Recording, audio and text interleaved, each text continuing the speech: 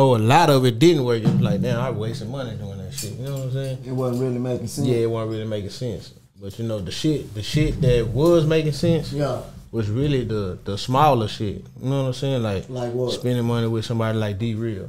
You know what I'm saying? With them DVDs, DJ Cap at the bum. That shit there, that type of shit had the most effect and gave me the most gave me the most feedback. You know what I'm saying? I got the most out of that shit. Just spending a little $200, $300 with them. That shit went further than what I was expecting it to go. You know what I'm saying? With D-Real doing those DVDs like he was doing, and motherfuckers don't give him that credit, but D-Real the reason why a lot of these niggas then popped and caught that wave and big like they is around here, because them DVDs did a whole lot for niggas' careers. You know what I'm saying?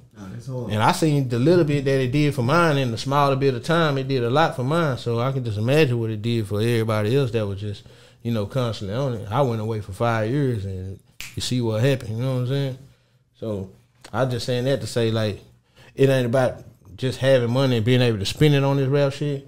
You gotta put it in the right places. In the right places. Cause you can